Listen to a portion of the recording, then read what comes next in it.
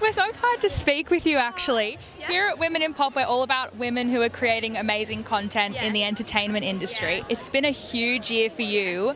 What's some advice you would give to young girls, young women who are kind of looking to follow the same trajectory as you? I would say follow your passion, just do what you're most interested in, don't give up, because if you give up, then there's just no point in doing it. Just pursue through your career, do what you love doing, and just make the most of it, because who knows what will happen in the future.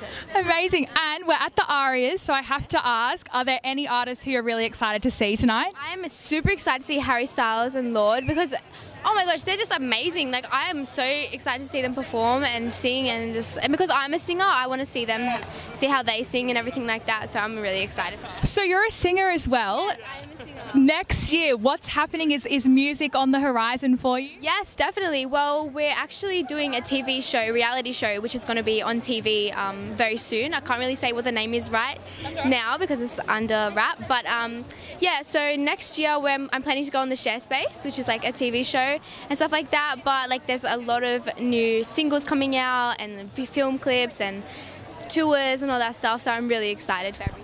Amazing. And last question, big influences for you from women in the pop industry? Ooh, that's hard.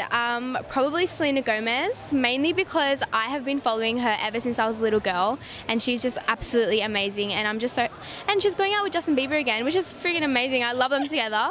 So yeah, it's probably Selena Gomez. Amazing. Thanks so much for taking the time to speak with us. Have a great time.